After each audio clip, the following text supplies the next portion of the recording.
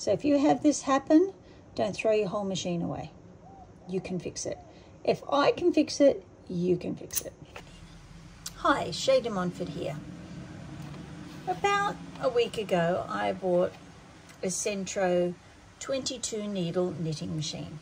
I did this because I bought the 42 needle knitting machine, absolutely adored it, but I wanted to do socks. My family does a lot of camping and I wanted to make them woolen socks because, as you know, if wool gets wet, it stays warm. All of these super amazing newfangled socks that they have on the market for camping. One of my sons in particular loves fly fishing, which usually goes up to the alpine regions to go fishing. And so I really wanted to make some socks. Anyway, so I waited and waited and waited until this finally arrived. And when it arrived, it had a broken needle. I was so disappointed. I didn't actually notice until I started my first project and realized that it was dropping stitches in one area all the time as I was going around. So the way it works is it knits in a circle, knits in a tube. Each of the little needles come up, pull the yarn through a loop, right, in the old-fashioned way, and oops, there's my broken one, so it's not going to work. So I've looked online to see how to change a needle in the Sentro knitting machines, and there's heaps of videos for the larger machines, but none for the little ones. And as I started to pull it apart, I found out why. Because it's not as easy to pull apart and repair as the larger machines are. I think that Sentro has really designed this one to be a toy, even though it works very well as a professional knitting machine for people that do like to make socks, beanies, scarves, those sorts of things as well. It is lighter weight than the Addy. It is made out of plastic instead of metal, but that also makes it easier to maneuver, and it works on exactly the same principle. And as I said, I've been incredibly happy with the 42 needle one, so I thought I'd give this a go and see how we go fixing it. So I thought I'd make a video, even if just for my own record, just so I can see how to put it back together, just in case it doesn't go well. So I had to go out and get a long, narrow Phillips head screwdriver. So Phillips heads are with the star, as opposed to a flat head screwdriver. There were 2 screws to remove here, which I removed, and I thought it might just drop this bottom plate off. No such luck. That didn't come out. Still doesn't come out. So I had a look around, and there are 4 screws to remove. And I have actually removed those 2 screws plus the 2 upper screws, and I thought I would just keep my record from here, because once I open this, I don't know what's going to be inside. So this is a journey of discovery for you and for me. Okay, so let's take out these last screws and see what happens here. Lefty loosey, righty tighty. So when you're removing screws, always turn to the left. I have a funny feeling that somebody may have attempted a repair on this before, because when I told the person that I bought this off on eBay that I had a problem, they gave me a refund straight away. So this is, at this point, hasn't cost me anything at all. So if I wreck it, it hasn't cost me a cent at this point in time. I haven't lost anything, but let's try and repair it and see how we go. I have to say, no one has sponsored me to do this video. This is just my own experimentation. So this is a Stanley screwdriver. It's very good quality, and I can actually feel, I can push really hard on there with my hand as I'm turning it, which is really allowing me to get some traction in here, which is good. Good on you, Mr. Stanley. When I grew up, I used to live up the road from Laurie Stanley and the Stanley family. So Laurie, if you're still around, hello. Hope your tortoise is okay. Actually, it's probably many years since you've had a pet tortoise.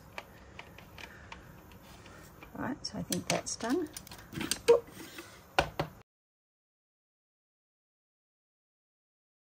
Yep, there's that screw.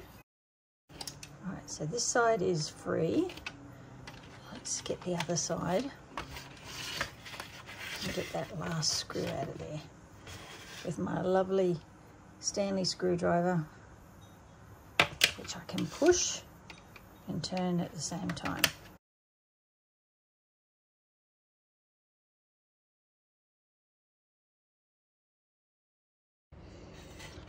All right, so it's taken a little while, but using a little jam jar technology, what we've been able to do is pour some boiling water over it to loosen up this screw. And I had to swap to a flathead screwdriver, and as you can see, that screw is loosening up.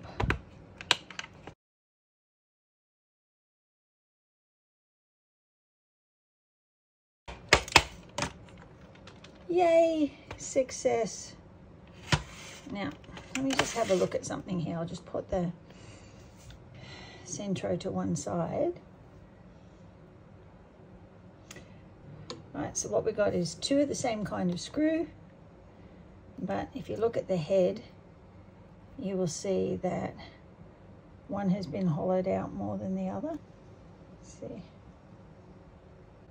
Oh, so there's been a lot of, so this has been repaired before, and then somebody's tried to sell it as new, but they've burred up that screw. That's why we couldn't get any traction on it. But with a bit of old grandmother's technology, by pouring boiling water over it, it actually expanded, like the same way that you get a stuck lid off a jam jar. 6 screws. Do not lose your screws. Put them safely to one side. Put your screwdrivers safely to one side. And what we're going to do, now is we're going to take the Sentro slowly apart. So I might do this side first. Now, when I was trying to get it apart, the switch for moving it from tube to panel came out. That's all right. I believe that that's perfectly okay. Just going to slide this out. Oh my goodness, I can feel pieces wanting to come apart everywhere. So I'm hanging onto it. So there's the outer casing of the Sentro. So there we go. So there's the outer casing, and there's the inner. So we're still trying to get to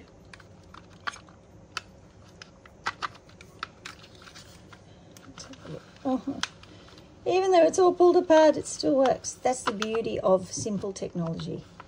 If something is good technology, it will work under the most bizarre circumstances. So we are still trying to get to this one. So let's flip it over. So a lot of people have said it's much easier to work on these upside down with the bigger ones. So I can't see, oh, that's a bit of the water. I poured hot water on. Can't see how that would be different for this one. So that's that inner circle. Oh, and there we go. That's why the inner circle wouldn't come out. As you can see, the crank is connected to the inner circle that was those first 2 screws. Now, I believe that from here, if I pop that down there, it should be easy to just take out. Now, what I did get from off of Alibaba, I was able to get some more hooks, and I believe these hooks will work for this one and for the larger one as well, but let's see. So I'm just going to take my beautiful little Stanley screwdriver. Yeah, there we are. There's the broken one. So what we want to do is put a new hook in. Yeah, so these hooks of Alibaba were very, very cheap, right? So you can see the broken one and the good one, and they are identical, so that should be not hard to repair. So I'll put the broken one to one side, but you can see that hole here So you just have to orient the hook around the same way, which is easy because they've all got this white piece sticking out the back. So the hook goes towards the side of the machine and it just slips in. Bingo! So that's it done, essentially. Because you can actually see when you're looking inside this, there is some wear. So it is not a brand new machine, even though it was sold to me as brand new. So that is there's dirt under there. I know a lot of people are using white lubricant on these. I think that might be excessive. I've actually got some silicone lubricant, and I'm just going to grab my silicone lubricant and give it a bit of a spray. So I was thinking about using some WD-40, but I thought that might be a bit fishy, a bit oily, a bit smelly. So the silicone lubricant spray is the kind of thing that you put on your zipper if it's stuck. You put it on your window runners, you know, if your windows get stuck. So I'm just going to spray some of that in there so that they will slip and put down easy. And I'll put some on the gear wheels. And I want to put some on... Yeah, can you see the dirt in there? See the dirt in this? Yeah, it's definitely not new. They've reconditioned it and sold it as new, which is why I got, see the dirt? So this is why I got given an instant refund on this. So I don't feel bad about repairing this and ending up with a machine. So I'm just going to spray that little gear wheel, spray all the moving parts so that they run smoothly. Because really, you can see it functions pretty much like a zipper. It is a very simple technology. This gear wheel on the handle here just runs into that gear wheel, and as they go past a certain point, each one of these little hooks just lift up and down, which pulls the wool through when it's under tension. Oh, okay, so what we have is a pointy bit. Okay, so the needles must lift up as they come around this lump. If we have a look in here, there is a dip. Right, this is what lifts the needles up in here. Can you see that dip? Right. So that dip corresponds to this plastic peak here. So you've got to put that plastic peak in the dip. See, and now the needles are starting to line up. Now the screw holes are starting to line up. So I'm going to have to pick this up a bit so that the needles in that spot can come out. Oh, look, and my little handle's already moving back into place. Now you can see that these screw holes have lined up. So just flipping that over. And what I'm actually going to do now I've got it there is put these two screws back in first. They probably should have been the last two screws I took out. Okay, now I've got it all to line up. What I'm going to do is put these screws back in. Now, what I want you to do, and what everybody should always do, is have a look at your screws. Even if you go, oh, look, they look pretty much the same, and you will quickly see that there are two different kinds of screws there. So see, we have 2 short and 4 longer. So I'd say the 2 short are for the inner ring and the 4 longer are for the casing. So I'll put those aside because there were 4 in the casing and 2 on the inner ring. So now we've lined that up. I'm going to put those into the inner ring. This is where a magnetic screwdriver would be good. I'm going to have to take my bracelet off. Very rarely take this bracelet off because it's hard to put back on. Okay.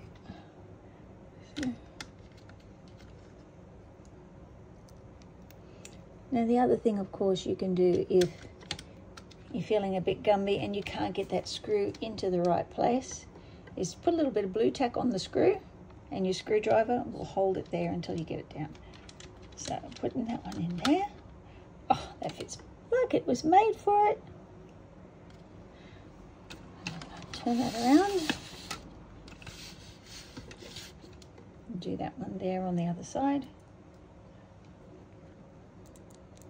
So magnetic screwdrivers will help you hold. I will double check that ring's in place before I put the casing on. But they slide in really easily. I would imagine if you put the long screws in here, you'll feel awkward. It won't feel right. Okay, so now my needles are not going to fall out the bottom. That's good.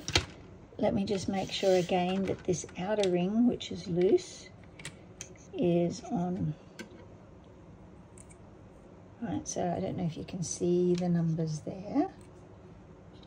So if you can see that there's numbers here. See number 22? So number 22, the last needle, is the black needle. Right? The first needle is this one beside it that's got number 1 and the notch. Okay, so now I'm going to pick this up. I'm going to move this outer ring around.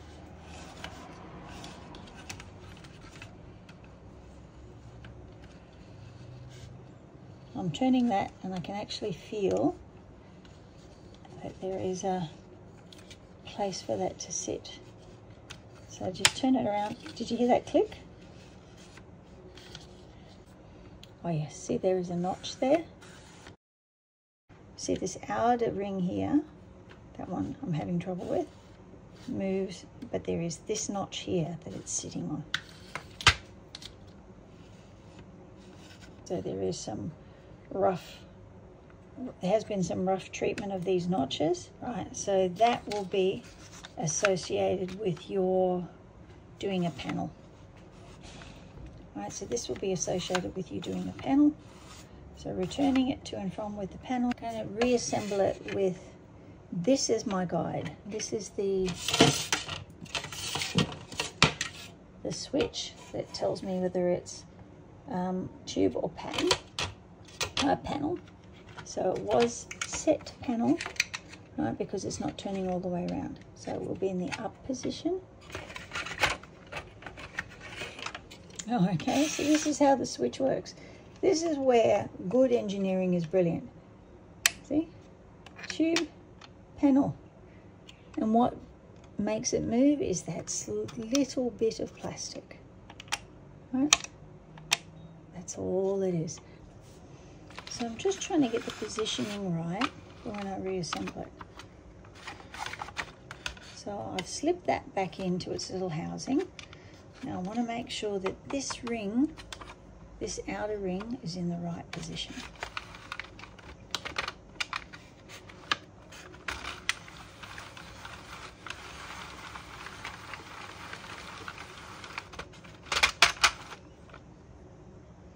Okay, perfect.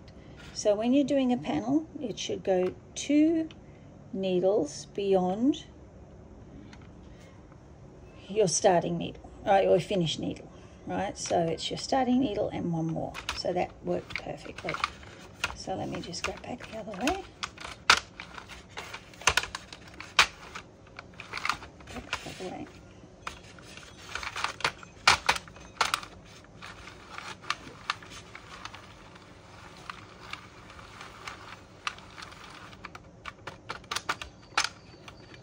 Yeah, 2 needles beyond. Fantastic. Okay, so all is lining up well in that world. Looks like these 3 dots are to line up with first, second, and third. Right?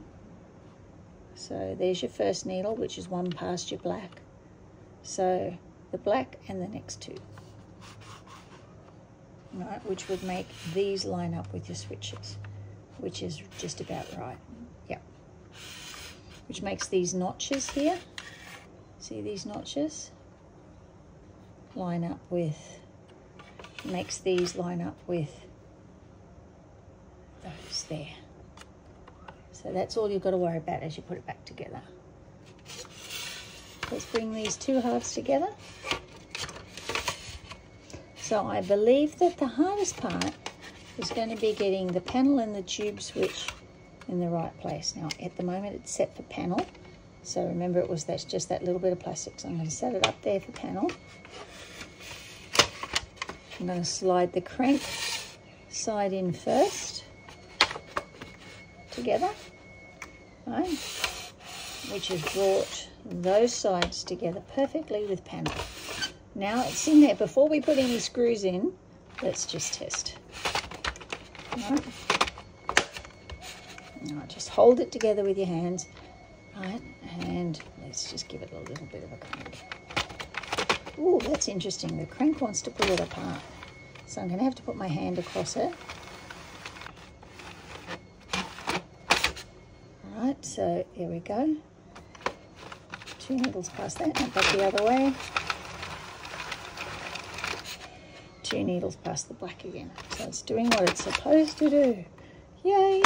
All right, except it's pulling apart, which means we need to put the screws back in. So take my trusty little brand new Stanley screwdriver. Stanley, with a little rotating head, which allows me to hold it while I turn it. So I will put the treble screw in last, and that will be the one with the biggest head. So let's do the 2 top ones and the 2 bottom ones. So as you can see there, you need a screwdriver that's very fine with a long shaft, so it can reach all the way in those holes without bumping on the side, which is why I had to go and get a new screwdriver.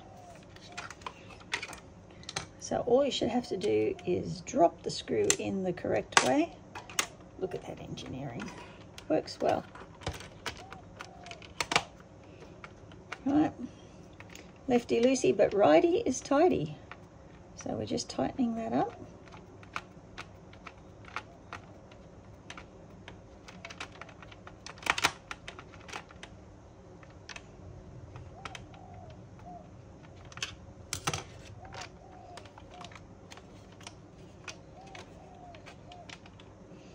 Right, screw didn't fall out, which is a good sign.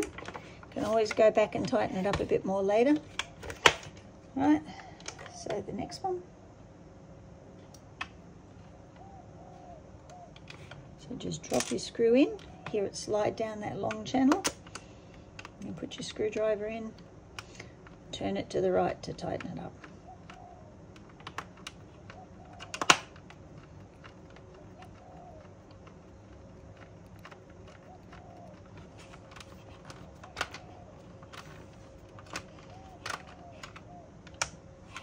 Are you tight? Are you in there, little screw? Let's give it a test by rolling over and seeing if it falls out. Didn't fall out. Okay, that's good. So this is the side where I had the problem. You can see because it's still got a bit of water on there. So I'll go back to the other one. So back to the other one. Drop the screw in. Tighten it up. Oh, I can feel that one tightening. Cool, done. Gonna fall out? Nope. Okay, so the last one, the problem one. We always have a problem child. Always fixing things. Things don't always go the way that we want them to go. So right is tight. Oh, and surprisingly, that's gripped quite well.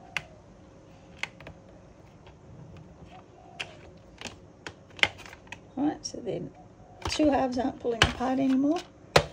I'm just going to turn it around, give it a little tap, see if any of the screws fall out. See if I've done the right thing. Bing, my little tension. You can get replacement tensions, replacement screw.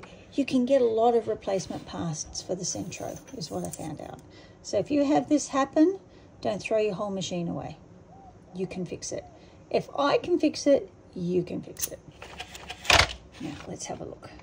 So I'll turn it to tube.